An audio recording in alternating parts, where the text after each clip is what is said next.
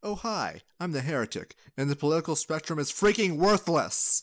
I made a video on this topic several months back, but my audience has grown since then, and I thought it'd be worth it to reiterate my opinion. So I'm going to assume that you're familiar with the concept of a political spectrum, modeling individuals' political opinions between two extremes in relation to each other. The purpose of a model is to clarify, to take something that makes no sense so that it makes sense. Yay! Like Mendelian genetics or the heliocentric model of the solar system, a model only has as much value as its accuracy. You don't see many alchemists trying to turn lead into gold for a reason. So what makes a political spectrum a bad model? You probably have an idea of what it looks like, but spoiler alert, you don't. Everybody thinks they know what it looks like, but nobody is going to agree with them. If you ask 10 people what the political spectrum looks like, you'll get 11 different answers. Is it collectivism versus individualism? Nationalism versus globalism? Republican versus Democrat? Radicalism versus tenderness? And no, I am not making that last one up. Nobody knows. Just look online for political spectrum and you'll see exactly what I'm talking about.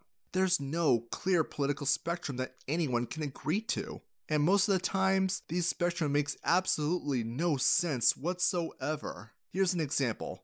Adolf Hitler, nationalist, socialist, militarist. George W. Bush, globalist, neoconservative militarist. Ron Paul, individualist, minarchist, non-militarist. Whatever your opinion on them, all these people are popularly considered to be right-wing. This is the confusion the political spectrum generates. Three people with wildly disparate and often diametrically opposing ideas can be lumped into the same category somehow. The political spectrum creates similarities from opposites, and I can't see how this would cause any problems at all. Recall how these online quizzes place ideas on a spectrum. If you have enough points, you're on the left or on the right, and you gain points by answering these questions. Two people who only agree on one issue out of 100 may very well show up on the same place of a political spectrum. People have attempted to reconcile these clear inconsistencies by inventing things like the political circle or horseshoe theory. The idea is that the further you go towards vaguely defined extreme, the more closely these ideas resemble each other, which makes sense. After all, doesn't Antifa resemble the bigotry and thuggishness they're supposedly fighting to prevent? But we haven't answered our core problem. What are these extremes? If the political spectrum is a circle, then we've introduced the up and down axis. What does up and down mean? Your model hasn't clarified anything. All you've done is add another axis for us to be confused over. Great work, political scientists. No, really. You guys are utter morons. The problem of up and down applies to your political squares and triangles too. Oh, but there are attributes consistent with left or right ideologies. If so, then these ideas must be exclusive to that wing of the political spectrum. But the problem is, they aren't. Is the right just nostalgic? If so, then liberal Keynesian economist Paul Krugman must be a rightist for being nostalgic for 1950s taxation. Is the left anti-war? Someone needs to tell the imperialist Soviet Union or US Presidents Woodrow Wilson, Franklin D. Roosevelt, Harry Truman, and Lyndon Johnson weren't being proper leftists for leading the US into war during their terms. So there's no clear core of what leftism or rightism is, and anything you come up with takes only 2 seconds before it's contradicted. But it must have utility, right? Otherwise, why would people use it? Well, it's tribalism. People adopt an idea and form their identity around it.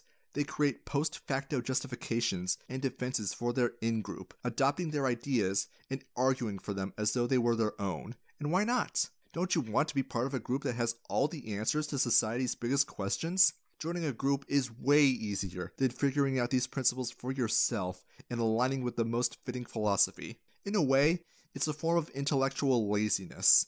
But it gets even worse. When everything is divided into left and right, then there is an implied right side and a wrong side. The noble, virtuous, and enlightened master race who could do no wrong against those disgusting, dirty degenerates who have nothing but the worst intentions. Other wing, little more than an enemy to feel superior to, even if membership in that wing tells us nothing about what they actually believe or want. And you know this is being exploited. Just Look on the news and see how often a media article uses the term right-wing or left-wing on the headline. They do this because they're signaling to their readers that this person or what is being discussed is or is not on their team, and therefore it's good or bad. So can we take people seriously when they say that Adolf Hitler and the Nazis were right-wing? Hell no. They don't even know what right-wing even means. I mean, I don't know either, but at least I acknowledge it. Come on, political scientists. I know you're playing Nazi hot potato with your political opponents to create guilt by association for whoever you disagree with. Just admit that the Nazis were the National Socialist German Workers' Party. I promise you'll feel better. Why drive people against each other? Who does it benefit? These guys. This binary prevents us from finding alternate solutions to our problems, narrowing solutions to a left solution or a right solution, and serves to direct our legitimate outrage towards our fellow man and away from the actual cause of our problems. After all, it's those darn Republicans who voted for the war in Iraq, or those evil Democrats who voted for Obamacare. Because of the left-right paradigm, we're forced into blaming each other, directing our outrage horizontally rather than vertically, which is where it should go. I reject this. I don't want to be pitted against my fellow victim of democracy. It's time we cast aside these outdated, meaningless terms and focus on what really matters: ideas. Ideas like that what percentage of your property you get to keep is not up for a vote. Ideas like the initiation of force cannot be justified. Ideas like freedom! Don't accept the premises of these people you know are lying to you. Don't let them box your thinking in terms of left or right. If they insist on lying to you, then insist on not giving them the time of day. Life's too short to be manipulated. Socialists are still gonna socialist, no matter where they are on the blueberry kumquat axis.